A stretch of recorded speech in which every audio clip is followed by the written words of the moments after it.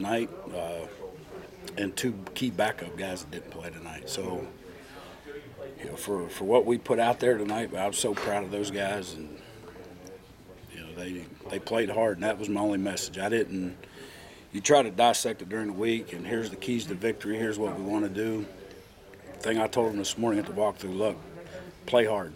That's all I'm telling you. Play hard, and thought they did that. Is the bigger thing the continuity, though? Because I know at the start of the year you were saying, hey, if I can get to November, these guys are going to have experience playing together, but you haven't been able to get that. No, we haven't. We haven't even been close. But so proud of these guys. But I tell you this: I bet you a lot of those injuries will magically get better this week, because there may be some guys that don't see the field now. About that early pick, seemed like it really helped with the momentum. Yeah, it was good, and the good thing about it is we played together, and Coach is preaching all week. Look, we get a turnover, let's go get points, and the offense went right down and kicked the field goal. So got us a 10-point cushion, but very happy with that turnover. It probably should have. Tonk would have caught us probably at pick 6.